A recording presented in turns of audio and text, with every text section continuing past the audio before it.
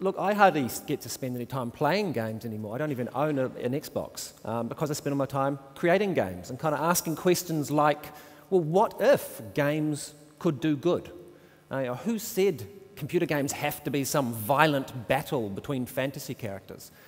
But if they do have to be that, well, who would win in a fight between Michael Laws and Mary Poppins? Well, okay, maybe not a fight, maybe a contest of ideas. You see, Mary Poppins famously said that in every job that must be done, there is an element of fun. You find the fun and snap, the job's a game. And that was her advice when she was telling us to take our medicine with a spoonful of sugar. Michael Laws, on the other hand, on his radio live show last year said that if mass murder was ever to be committed in this country, it would be committed by a gamer. Now, when he says that, no doubt he's thinking about games like Grand Theft Auto 4, where you play the role of a Russian immigrant who gets involved in the criminal underworld. So this game sold $500 million US in its opening month. That's $500 million revenue. By way of comparison, Batman: The Dark Knight had an opening month of about a bit over 200 million. So already the games industry is already bigger than Hollywood in terms of revenues. So this is what Michael Laws is thinking about, but let me put this in context. These type of games, at most, make up 17% of revenues from games that are out there. So there's a whole nother world out there of what constitute games. So if Mary Poppins was with us today, this is probably the game she would be playing.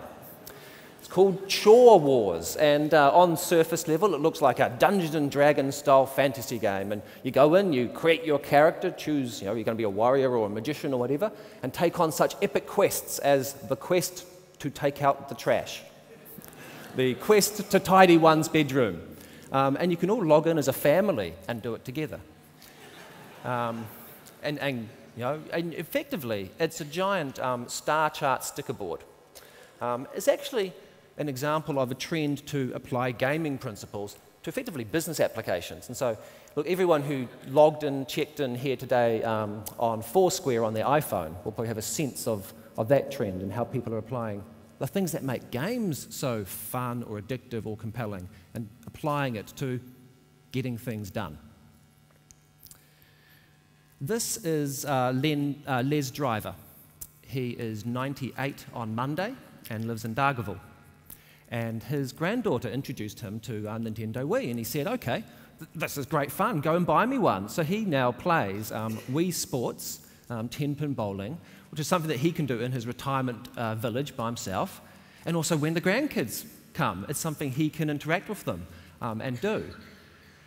And he's really just one example of one of the success stories in gaming in recent years has been the sheer diversity of people who now play games and the sheer diversity of the kinds of games that are out there. So the Nintendo Wii is probably a popular example. You no longer need a joystick to play a game. For some people, that was actually a barrier to engaging with games. We're playing games on our mobile phones while we're commuting. We're playing games on Facebook. Once upon a time when you played an online game, it was with a complete stranger on the other side of the world. Now you can play it with complete strangers that you're associated with on Facebook, or maybe your real-life friends. There was a recent survey came out. The average age of a game player in New Zealand is 33 years old. They're people like me with disposable incomes, with families, with careers, with things to do. We spend more time online playing games than we do checking our email, watching videos, or doing online auctions. So people often say to me, okay, I get that games are a significant cultural force these days, and people are spending a lot of time playing games. But really, what if all that time they spent playing games, they could actually be learning something, doing something constructive? Well, they already are. When you're playing a game, you're learning where all those gold coins are. You're learning how to jump and defend yourself at the same time. You're learning how to defend yourself from a Zerg rush. You're learning whatever it is you need to learn to complete that level to win that game. And this is very much one of the philosophies of a volunteer, not-for-profit group that I'm involved with called the Life Game Project. And one of the things that they do is refurbish computers and provide them to people who otherwise wouldn't have the ability or the access to play games. So this is some young people from the Rawiri Residents Association in South Auckland. And they can come in and play games in a supervised and supportive environment. And I'm not talking about educational games. I'm not talking about horribly worthy e-learning software. I'm just talking about games, regular games that they can access online on the internet and things like that. And because in just playing those existing entertainment-based games, they're learning all of these kind of skills. There's an incredible amount of numeracy in computer games. That's one of the things they do very well. There's an incredible amount of problem solving. I would say resource allocation is really one of the fundamental things that games are all about. Is it like, right, will I spend this money now, or am I going to, on say, a power-up or a different weapon, or should I just hold off and save up for something bigger? That's a common challenge that a game puts in front of people. Now, aren't these also all of the skills and learning outcomes that we're asking our educational institutes to imbue into our students these days? So this is just talking about the realm of entertainment games. You'll find these values in Grand Theft Auto 4. But what I actually want to talk to you about more today is a whole nother genre of games called serious games. So they're a game first, they're fun first, but their purpose is something more serious. So President Barack Obama has sponsored an initiative called Innovate to Educate, which is all about creating games that help America's science, technology, engineering, and mathematics curriculum. There are games out there that help you take your drugs. I'm working on starting a project to teach fish biology on an Xbox. And the University of Auckland Medical School and the Ministry of Health are currently clinically trialling a game that teaches teenagers how to manage depression and moods. This is a game developed by Runaway Play, who are a division of Natural History New Zealand down in Dunedin. And in it, you play a butterfly floating around the Amazonian rainforest. And it's an example of what we call a factual game. All of the animals, the flora and fauna in this game are accurate representations of what you would find in the incredibly biodiverse Amazon rainforest. So the things you need to learn to succeed in this game are the things you need to learn, say, in your unit standard about Amazonian rainforest. The learning content and the game content are one. And you play it on Facebook with your friends and share things as you go. This is a game called Fold It, where you fold protein chains in 3D, designed by the University of Washington. And so the thing about protein chains is even with supercomputers, it's very difficult to figure out all of the billions of possible combinations of how these chains could fold themselves up into the optimum, most compact way.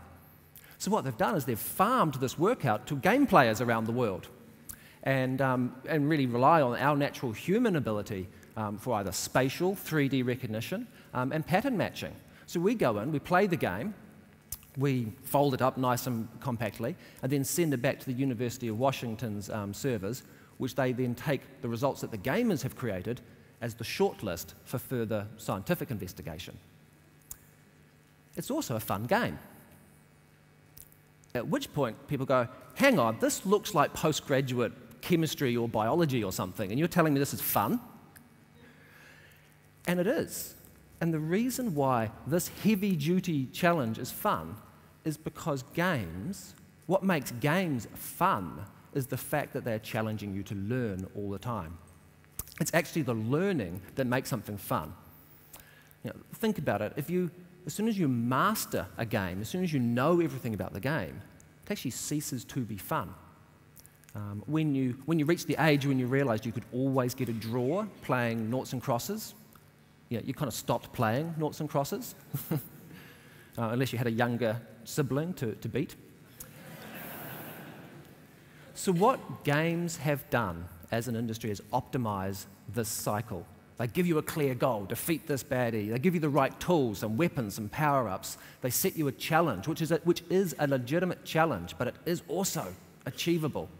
And then they give you feedback, rewards, scores, points, and they do it fast. And then they do it all over again, but harder. Now, you may also recognize that as a pretty classic model for human motivation. So what games are creating are motivated, self-directed learners. People want to play games. They may or may not want to pick up their textbook. Games also let you win and lose.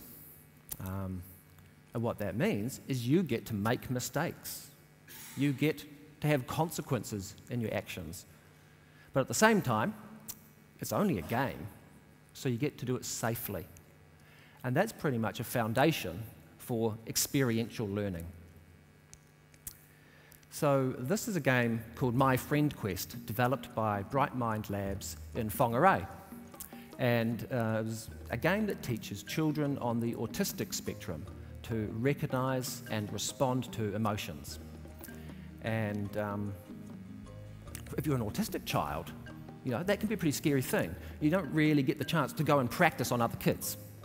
So this game gives you the environment to safely look at and recognize emotions. The other cool thing about this game was put together by a child psychologist, Dr. Yvette Ahmad, and a lot of the design choices in this game are based on clinical research. Things, for instance, like there's research that suggests that autistic children don't like direct eye contact. So all the characters in this game look a little bit off to the side.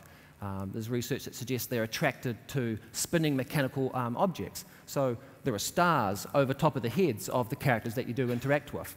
So effectively, they've applied clinical behavioral therapy and theory to a computer game. And on pilot clinical trials have had initially positive results.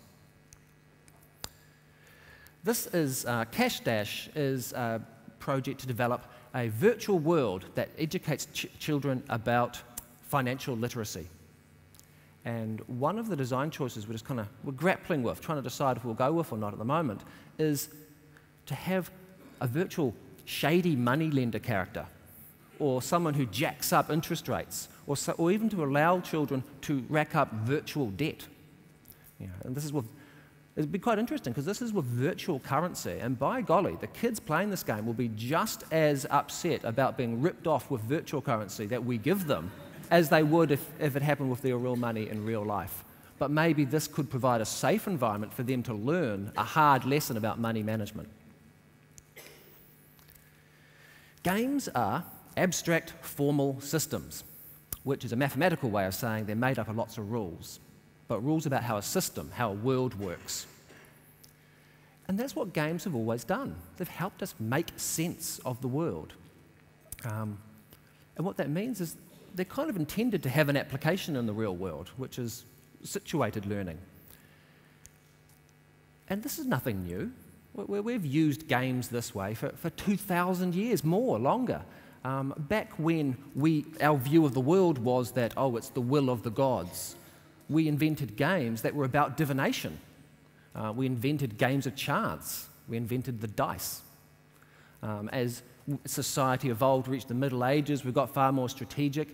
We invented chess.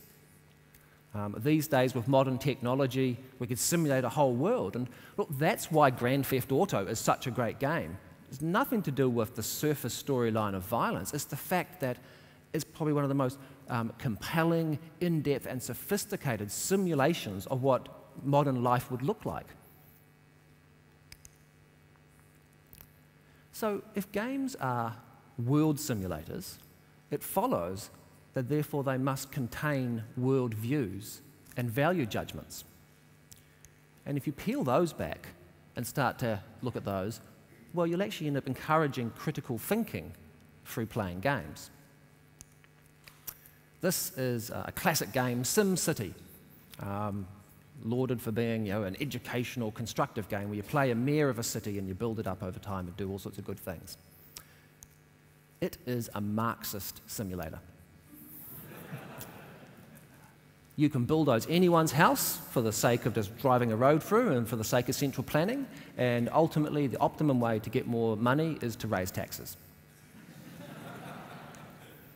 A similar game is Civilization, where you grow an empire from 2000 BC all the way through to the space age. This game is the American 20th century, where technological progress is valued above all else. So another game that makes a statement about, well, the American politics, I suppose, is this one called September the 12th. And this is a Middle Eastern marketplace. Now, there was just one terrorist down the bottom of the screen there who's now been attacked with a rocket launcher. However, there was a little bit of collateral damage. And some other people, just ordinary citizens, have seen it, and they have now turned into terrorists. The second missile, it got the terrorists, but there's a little bit of collateral damage, and now more terrorists are being created. This game has the worldview that violence begets violence. It did not tell you that with any text on screen. It did not tell you that with a movie or an AV presentation. In fact, there's not even a story in the traditional sense. There's hardly even a beginning, middle, and end. The thing that has told you that violence begets violence is the rules of this game. And that's the only thing that communicates that message, is the rules, the structure of the system. And it teaches that in a far more compelling an experiential way, a far more deeply engaging way than if I had just flashed up on the screen and told you that this thing was good or bad. So what if we could, create some really quite high-minded concepts and teach them through games? Is it possible to make a game that would encourage us all to be nice to each other? A game that would encourage generosity? Well, there already is a prototype, and about 60 million people play it every month. And it's called Farmville, and if you have a Facebook account, you're no doubt aware of it. One of the key gameplay mechanics of Farmville is gift giving. When you log in, presents you with some gifts and asks you to offer them to various friends.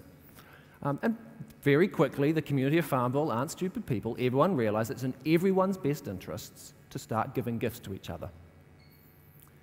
There's also evidence that this behavior has trickled on and followed on in real life at an individual level, but also for the Haiti Earthquake Relief Fund, Farmville created not trade aid products, but virtual trade aid goods. And Farmville players donated or bought $1 million US worth of virtual trade aid goods, goods that did not exist, as a way of donation towards that earthquake relief fund.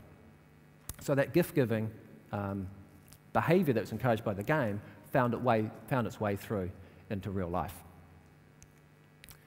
So this is all intended, I suppose, just as a teaser of what could be possible with computer games. What would be possible if we took games seriously?